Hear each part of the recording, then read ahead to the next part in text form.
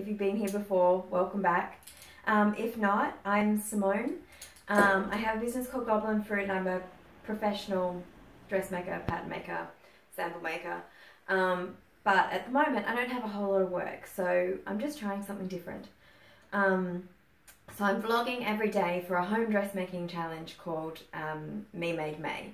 And in Me Made May you wear like your homemade garments as much as you want, but I guess it's kind of documenting it, finding out over the course of May if you're, I'm sorry, the light changed a lot. It's kind of an intermittently cloudy day.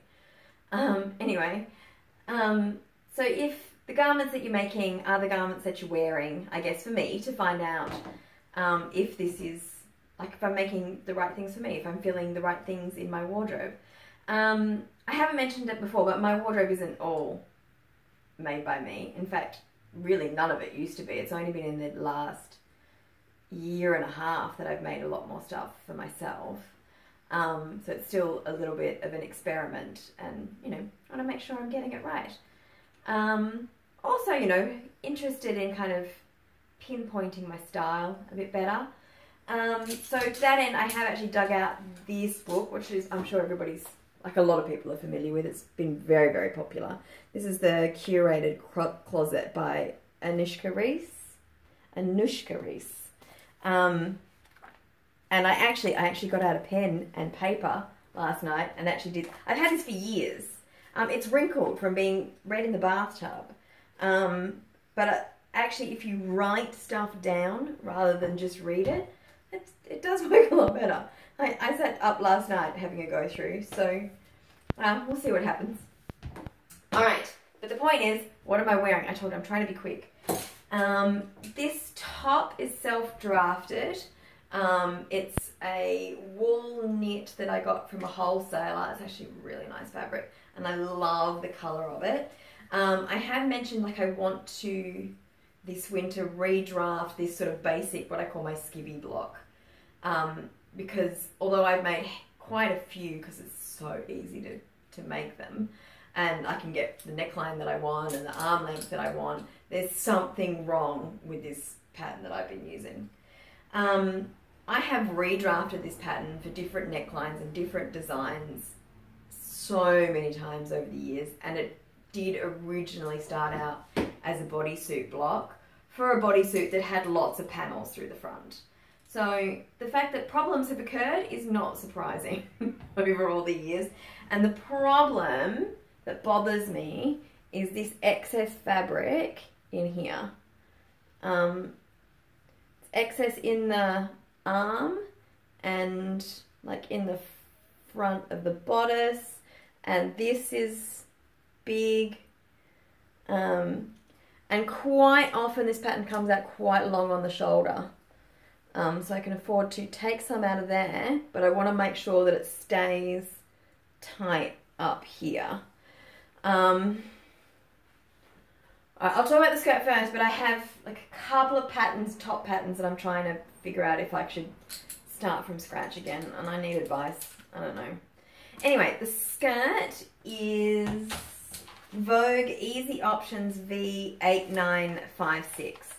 So I made this recently, so I mostly remember what I did, so I can do a mini review of the pattern. Again, I don't really follow pattern instructions, so I don't really have a lot to say about that. The view that I made is view B, that one. So long, wrap-around pencil skirt with a kick flare. I have made a change. I have made a change to the pattern. I've eliminated the seam that comes down here. Alright, I'll show you the skirt. Frank, you're in the way again. Sorry. My dog. I hope you can see from all the way back here that I've eliminated the side seam that was in here, and instead of being a curve in the kick, it's now a point. And there's actually a little bit more volume in it now.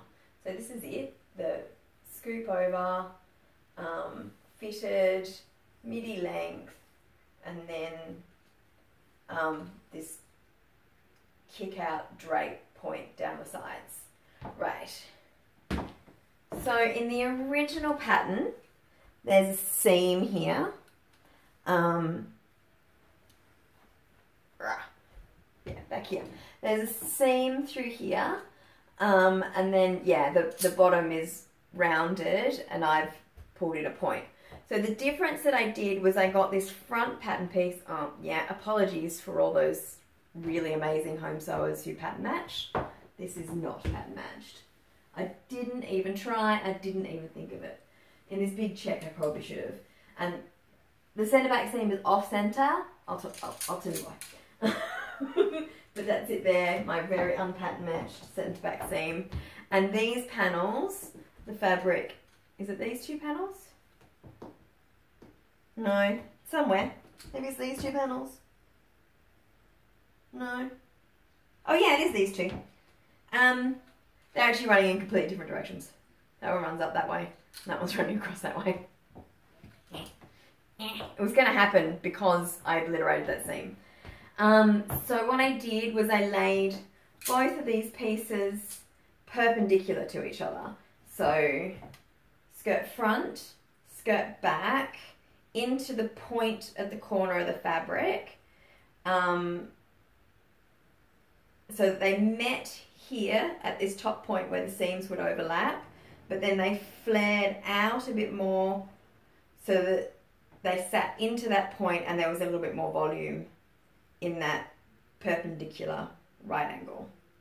I hope that makes sense. Which means it just became one pattern piece that wrapped around from the front through that perpendicular angle and up to the back.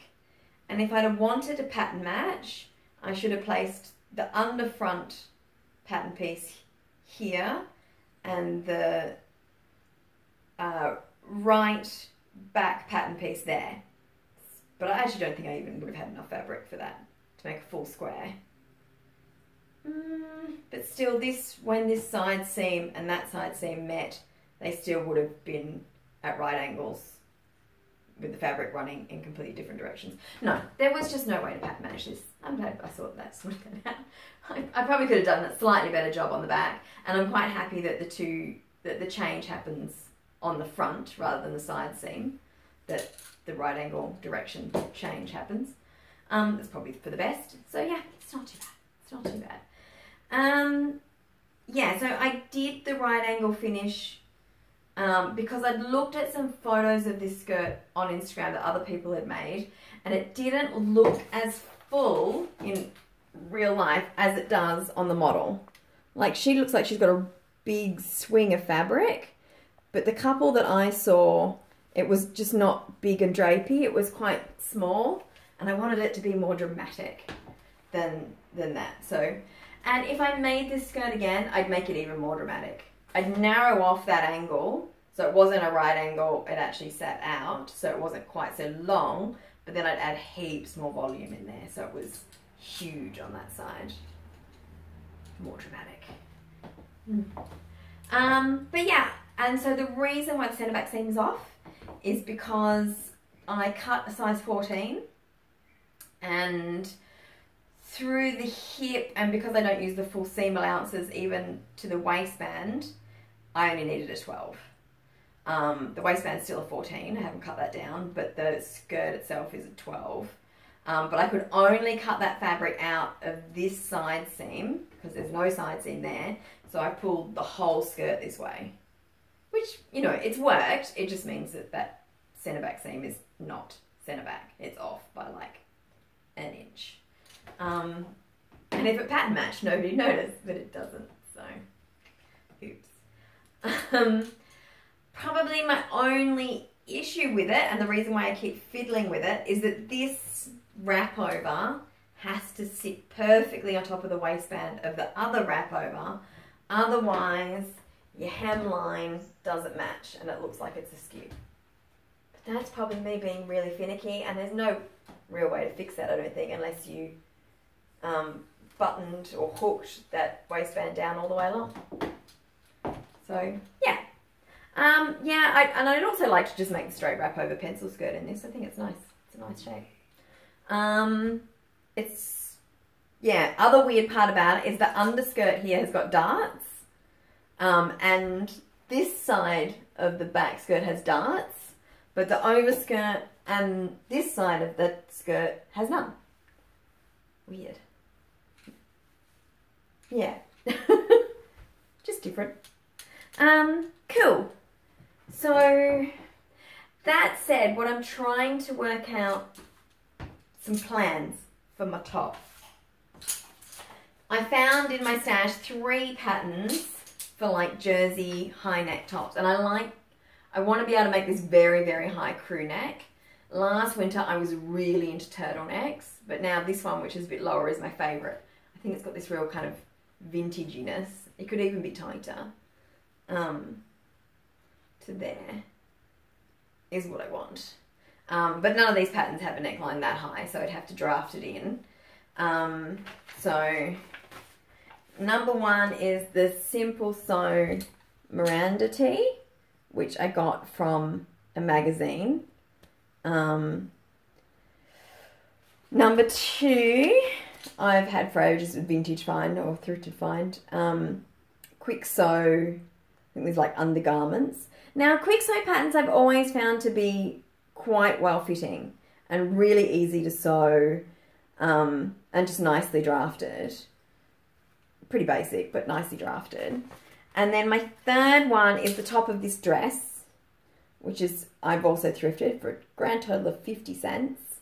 And it's McCalls 7561 jersey dress, which again, not a high enough neckline, but the scoop back and scoop front neckline is really cute on this. Now, looking at everything, this McCalls pattern might be the winner. I might be the only one I actually make, only because the person who owned this before me has actually already cut out the pattern in the right size. So I don't have to do that. 1, I don't have to feel guilty about cutting out a paper pattern rather than tracing it. And 2, it's already cut out in a medium. Yay! Okay, so I have worked out, this is my front body pattern. So it looks kind of weird, right? It's had a full bust adjustment because I hate fabric pulling across the bust, which is why it sticks out so much here, and then comes right back in again on this front piece. And sometimes I do a keyhole and a pussy bow with this, so that's why that's in there. But so I don't know if you can see, there's a black line that I've just drawn in. Like, looking over all of the patterns, this is what's wrong, what's happened to this pattern. And I don't know how it happened, but you know, any old way. There's this scooping out on the front is not enough, which would account for that bit of extra fabric right there. So I could just remake this pattern with that bit cut out and see if that works. But I've also noticed that my sleeve shape is weird. And this, I do not know how it's happened. Like a normal sleeve, the shaping goes in on the sleeve head, goes in on the sleeve head, and then the arm of the sleeve just comes down straight. Mine's the opposite. There's no shaping here on the sleeve head, but it scoops in as it goes into the sleeve. I don't know how that happened. I mean, obviously it still works. Well, obviously it doesn't, because I've got this bit of extra fabric, which would be that scoop that needs to come out. So maybe I should try a different pattern. My concern with these patterns is that I'm going to have to do that full bust adjustment to get the volume in the top, and I'm again going to have to take a whole heap out of the waist, and I am going to have to build up the neckline so that it's tight, so that it's smaller. I've pulled out like all the pattern pieces. This is the Simple Sew one, this is the Kwik Sew one, and I've measured them against my pattern, and I've measured them against one of my favourite ready-to-wear t-shirts, And they all need heaps of modification. So do I modify my pattern and get it right? Or do I try something new and see what those ones do? I don't know. Anyway, I don't get a whole lot of comments, but if you want to leave a comment, tell me what I should do. And thanks for listening. I know it's crazy, crazy times when we're all sitting at home and trying to find new things to do. This is my new thing to do that gets me up and gets me dressed every day so that I can get my actual work that I need to get done.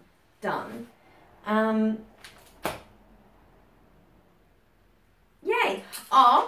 Lastly, if you're working from home and you need a little bit of help with focus, I mean, from when this thing first started, I was having trouble with focus. I just couldn't concentrate. My mum did message me a link to a podcast. It's only 17 minutes long. I listened to it yesterday. I thought it was quite good. There were some cute hints in there. So the podcast is Grow with Soul, and the episode is Finding and Keeping Focus. So yeah, I recommend that. I'll link it. Okay.